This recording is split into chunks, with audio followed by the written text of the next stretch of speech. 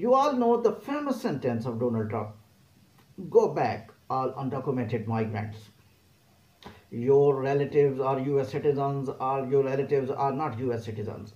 Your spouse is US citizen, or your spouse is not US citizen. Your children is US citizen, or your children is not US citizen. You are undocumented. You are illegal for me. Go back to your home country. One media reporter asked a very interesting question.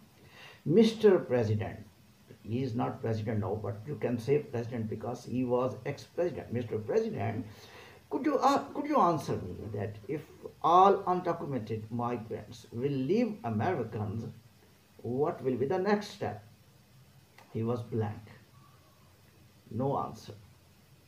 You know why? Because Donald Trump believed, I cannot do this. I cannot send all undocumented migrants to their home countries.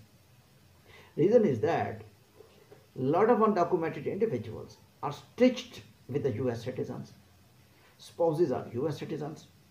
They are politicians, they are doctors, they are engineers, they are working in multinational companies, they are raising economy of USA, they are in intelligence departments as well. So when Donald Trump will become president, he will do same thing as Biden is doing. He will differentiate between undocumented, between the undocumented individuals, some illegal individuals whose relatives are not US citizens, and some people whose relatives are US citizens. And then he will filter that who are useful for us and who are not useful for us. For example, one spouse is a doctor and she is serving in a very reputed hospital of USA. His husband is illegal. He will be allowed to stay in US because of her wife, because he can go to the court. My wife is US citizen. I am illegal, that's another matter. The question is that I am the person who is the husband of the spouse who is serving in this country as a doctor, and spouse can claim herself to the USCIS. It's very difficult for Donald Trump to send all undocumented. This is political statement.